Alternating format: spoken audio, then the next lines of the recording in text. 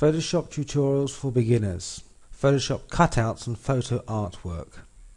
Virtually all Photoshop beginners need to learn how to create Photoshop cutouts for producing great photo artwork. This Photoshop tutorial for beginners will guide you through the basic steps to make really awesome photo artwork through combining multiple photos that will make your creation stand out from the rest. Making your cutout photos look smooth without the jagged corners and rough edges may appear complicated, but you will soon be producing some really awesome artwork. Photoshop beginners need to start off by just learning the basics, without trying to run before you can walk. Otherwise, you may decide to remove your Photoshop Direct Access icon from your desktop. And we don't want that. So, the first tool you need to find to create Photoshop cutouts is the lasso tool. There are in fact several lasso tools: basic, magnetic, and the polygonal lasso tool.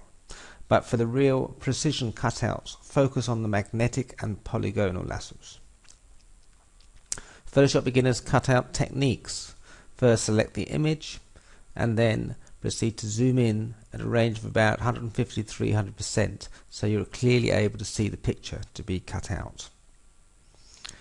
Then finally select the polygonal lasso tool and take your time to select points around the edges of your image until the last point connects with the first point, and at this stage the cutout is selected.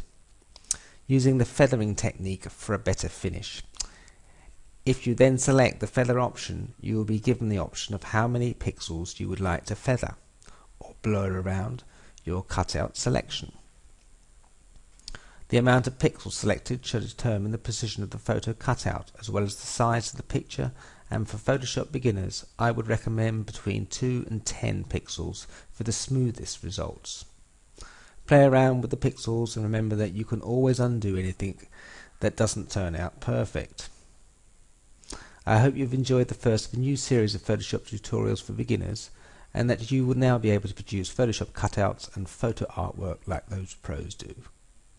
To grab your free 179 page report on how to get started with Photoshop, make sure you click on that arrow on the link below the arrow. Thank you.